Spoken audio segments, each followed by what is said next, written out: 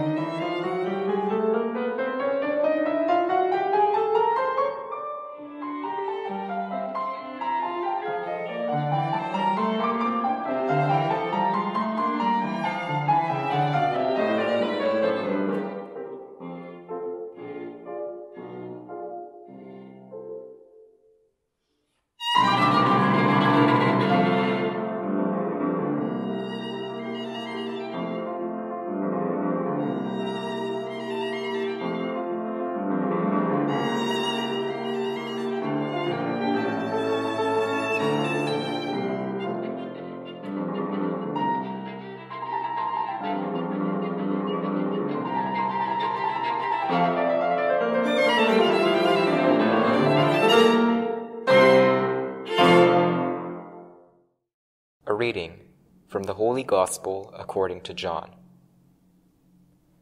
The next day the large crowd that had come to the feast heard that Jesus was coming to Jerusalem.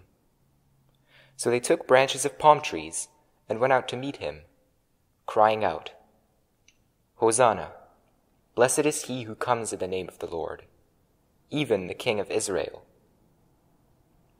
And Jesus found a young donkey and sat on it, just as it is written, "Fear not, daughter of Zion. Behold, your king is coming, sitting on a donkey's colt." His disciples did not understand these things at first.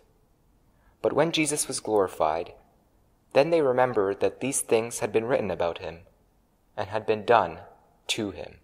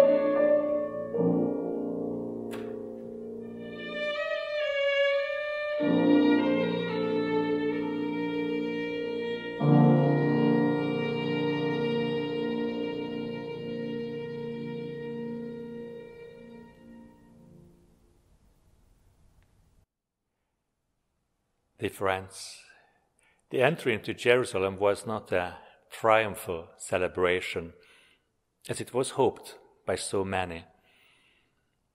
Jesus is indeed coming into Jerusalem as a king, but not a conqueror, not to conquer the city.